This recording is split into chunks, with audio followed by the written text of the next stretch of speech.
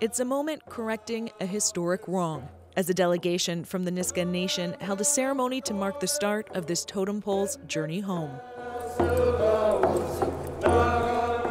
Today was probably one of the most happy days in my life, because I'm really, really emotional right now. It was carved in the 1860s in memory of TS'AAWIT Nisga'a's ancestor, who died protecting his nation. It was stolen in 1929 and sold to the National Museum of Scotland. The time was right for it to return to where it should never have been taken from in the first place. The pole is seen as a living being by the Nisga'a people.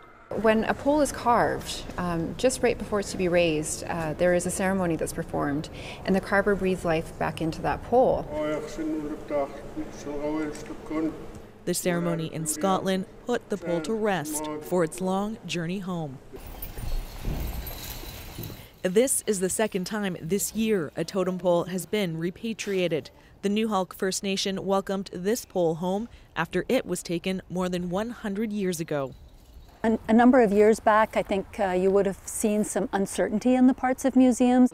This museum director says there is an increased willingness to right past wrongs, but more can be done. I think there's a role for museums here to play in that conversation as well, to help institutions that are farther away. The 11-meter totem pole will take weeks to maneuver out of the museum through a window and will be flown back on a military aircraft. Its return will be celebrated with a community feast at the end of next month. My children's children and the rest of my family, their children, it'll be there for them for years. One step on the journey of reconciliation as a pole from the past finds its way back. Renee Filipponi, CBC News, Vancouver.